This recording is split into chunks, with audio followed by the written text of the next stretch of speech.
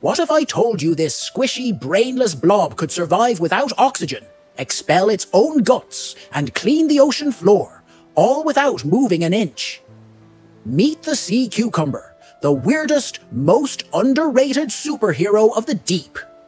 Think it's defenseless. Think again. If a predator gets too close, it literally ejects its own internal organs, yes, its guts, to scare them off, then grows them back like nothing happened. Gross!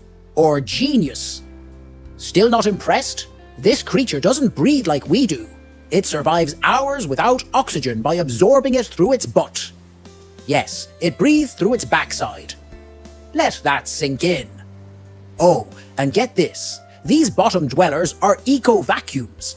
They eat sand, digest the nutrients, and poop out cleaner ocean floors.